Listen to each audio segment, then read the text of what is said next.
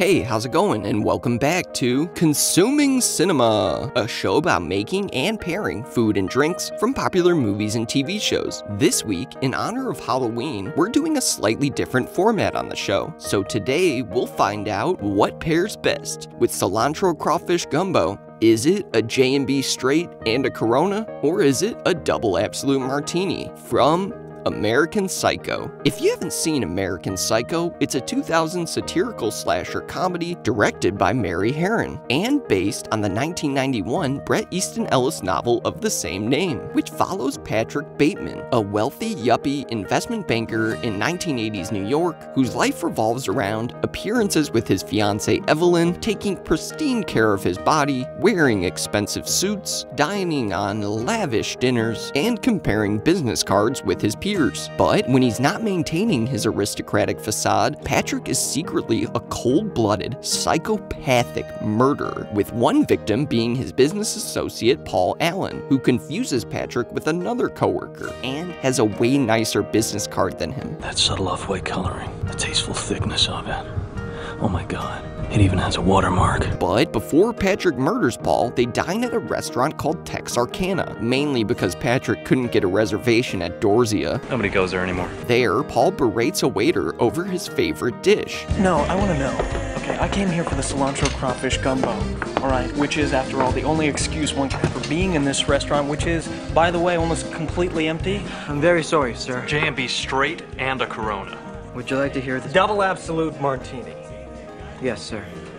Would you like to hear the specials? Not if you want to keep your spleen. But before we get to those drinks, we first have to make our gumbo. And any good gumbo starts with a good roux, which is a simple combination of 1 cup of oil as well as 1 cup of flour, which we'll gradually whisk into our hot oil, and you just want to simply stir this roux. I used both a whisk and a silicone spatula, alternating in between the two. And you want to stir this roux constantly, because if you stop for even a brief moment, it could cause your roux to burn. So remember, just keep stirring, stirring, stirring. What do? We stir. And if you need a break from stirring, there's no shame in tagging in a loved one, as I did with Bailey here. And we want this roux to get to a deep chocolatey color, which is crucial for an authentic gumbo. And once it reaches that rich chocolatey color, you can now start your gumbo. But what I'm gonna do is transfer this roux to another dish and refrigerate it overnight while I make the other parts of the gumbo. Now, it wouldn't be a cilantro crawfish gumbo without crawfish, of course, with these crawfish being pre-cooked and frozen. And I got my crawfish online from the Louisiana Crawfish Company. I'll put a link for the Louisiana Crawfish Company below if you want to order some crawfish yourself. So all we need to do to peel these crawfish is first fill up a large stock pot halfway with water and bring it to a boil. And while the Louisiana Crawfish Company does ship live crawfish, I bought frozen ones that simply needed to de-thaw and be reheated briefly. And once the water comes to a boil, we will simply add a little bit of this crawfish at a time, and after only a minute or so, we will pull them from the hot water and put them into a bowl. And then we'll repeat this process with the rest of our crawfish, reheating each batch and putting the warmed crawfish into the bowl to be peeled. And once the crawfish is reheated, we are then going to discard this water before we peel our crawfish. Now, to peel our crawfish, we want to twist off the head of each of them and then peel the shell off from around the tail. And then you want to remove the vein as you would with shrimp. So continue beheading each crawfish as if they're Paul Allen. I chopped Alan's fucking head off. And make sure that you suck out the juices from inside of the crawfish heads, as they're the most delicious part. I ate some of their brains. But because this was such a large batch of crawfish to peel, I had Bailey come and help me out, although she refused to peel this crawfish with her bare hands, and instead she used... What is that, Bailey? What are you wearing there? Is that a rain glove? Yes, Patrick. Yes, it is. So I tried the gloves too, but ultimately I found out that I preferred peeling the crawdads without them. Then, after a while, we finally peeled all 5 pounds of the crawfish, which actually only amounted to roughly half a pound of tail meat. Now we're gonna set aside our meat, and with our discarded heads and shells, we are going to make a stock. And in addition to these shells, we are also going to add the back and spine of a chicken, which we broke down in in our Popeye's chicken episode that you can watch here. So we'll add those chicken parts to our pot, and then we're also going to add some celery, some carrot, and some onion, all of which should be roughly chopped, as well as a bushel of thyme. So fill up a large stock pot with water, and we're just going to cover this and bring it to a boil. But before I did, I realized I forgot to add 2 bay leaves. Then, after a quick stir and a quick picture for our Consuming Cinema Instagram, I covered the stock again and brought it to a boil. And once it comes to a boil, we're now going to begin the process of skimming the scum off the top of the stock. So we'll just let that stock simmer, every now and then repeating the process of skimming off the fat. And it was at this point that I realized that I forgot to add a few cloves of garlic, which I recommend doing at the beginning. So we'll go ahead and stir that in, and when the stock smelled and looked just about ready, I strained some into a bowl and gave it a little taste test. And I knew from its heavenly and comforting flavor that it was ready to roll. So I set the stock aside and I grabbed another pot to start the actual gumbo, which begins with a pound of andouille sausage. I'm using this Como's brand, which, like my crawfish, I got sent through the mail through the Louisiana Crawfish Company. And we simply want to slice these sausages and brown them in a pot, and as they brown, we'll give them a stir. And once you notice a little bit of fond developing on the bottom of the pot, we're going to deglaze the pot with a little beer. I'm using a red ale, specifically Evil Dead Red from AleSmith, which, while not inspired by this movie, is still on the horror movie theme. And once those sausages are nicely browned, we're going to transfer them into a bowl, after which we'll then roast up some okra, which will help dry it out and reduce its sliminess. And we're just going to roast this okra for 5 to 10 minutes at 350 degrees, and while we do, we're going to add our roux,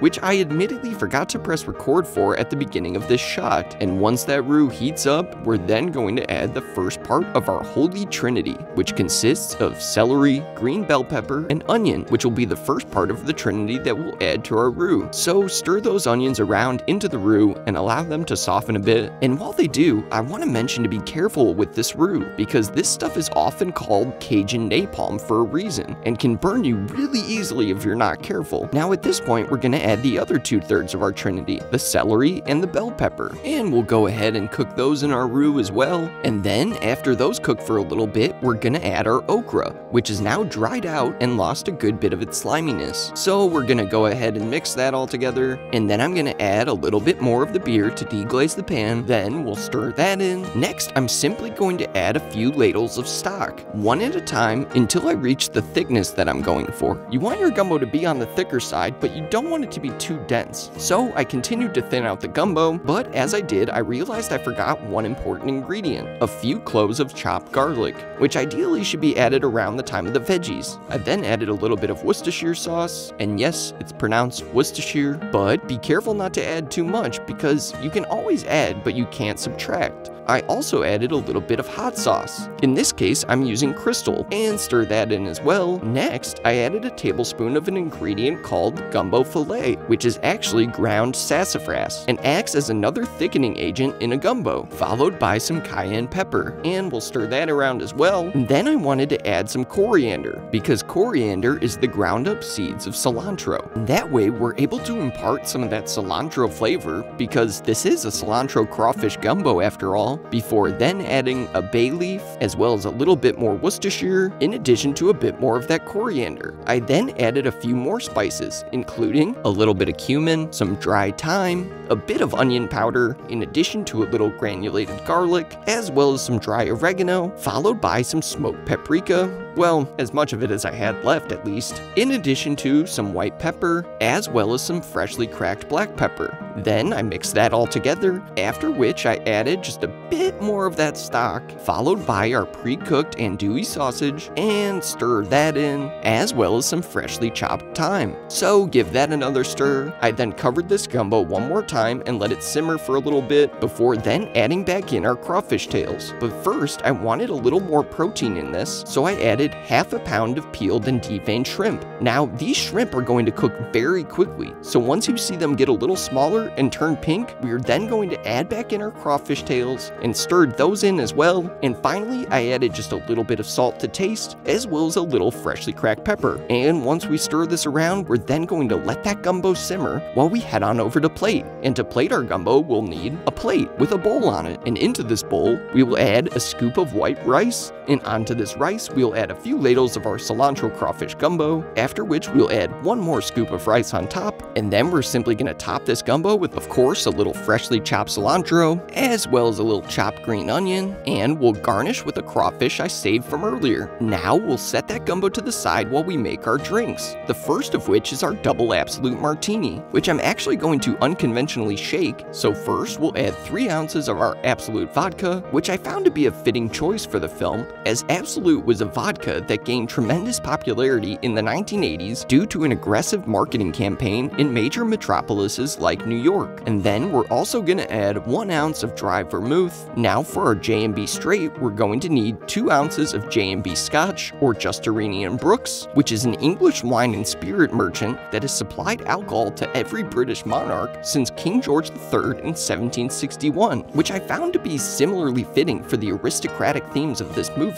For our martini, we'll add some ice to our big tin, and for our J&B, we'll simply add a cube of ice to our mixing glass, because while I shake this martini, a drink that is ordered straight is similar to one ordered neat, only that it has been chilled and slightly diluted by stirring the alcohol with ice like so. Now, into a chilled martini glass, we will double strain our double Absolut Martini, then similarly into a rocks glass, we'll strain our J&B straight, after which we will garnish that martini with a twist of lemon, expressing the oils over the drink, and last but not least, we'll crack open a Corona to go with our J&B. And at long last, your cilantro crawfish gumbo is finally done. But we still have to answer what pairs best with it. Will it be the J&B straight and a Corona, or will it be a double Absolut Martini? So first, we're gonna take a bite of our cilantro crawfish gumbo, making sure that we get some of that crawfish, some of the rice, and of course some of that andouille. And right off the bat, I have to say that this is some seriously phenomenal gumbo. I've actually made a number of gumbos in my life, but this one certainly tops them all. I also like my gumbo to have a little bit of hot sauce, so I made sure to get a bite with the hot sauce, and of course a bite with some of that juicy plump shrimp. And what makes this gumbo so outstanding is its tremendous depth of flavor. The crawfish are like little tender bombs of deliciousness,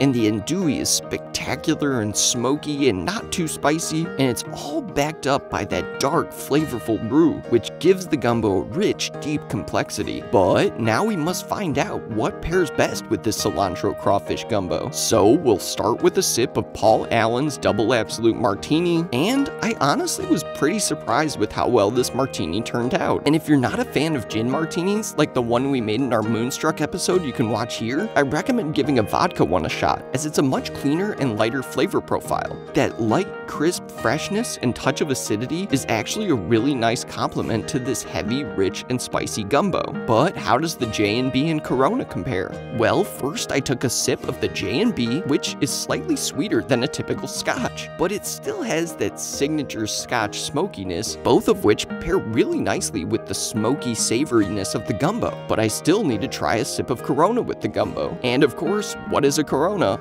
without a lime? So we'll juice a little of that lime into the Corona, and we'll give it a sip, as well as another bite of our gumbo, and another sip of J&B for good measure. And it was pretty clear at this point who the real winner was. Kudos to you, Patrick Bateman. Another martini, Paul. Because while the martini did a nice job of cutting through the richness and fattiness of the gumbo, the flavors of that sweet, smoky J&B and the refreshing, acidic, slightly bitter Corona are really such a tremendous pairing with this gumbo. The Corona in particular is a wonderful complement. That said, you really can't go wrong pairing either of these drinks with a gumbo this good. So it goes without saying that no matter what you choose to pair with your cilantro crawfish gumbo, it will definitely be worthy of 2 thumbs up. If you like the channel, please like, subscribe, and hit that notification bell. Please leave any video suggestions in the comments below. Full recipes will be included in a link in the video description. Follow us on all forms of social media at Consuming Cinema. And don't forget to join us next week when we make a pairing from Once Upon a Time in Mexico.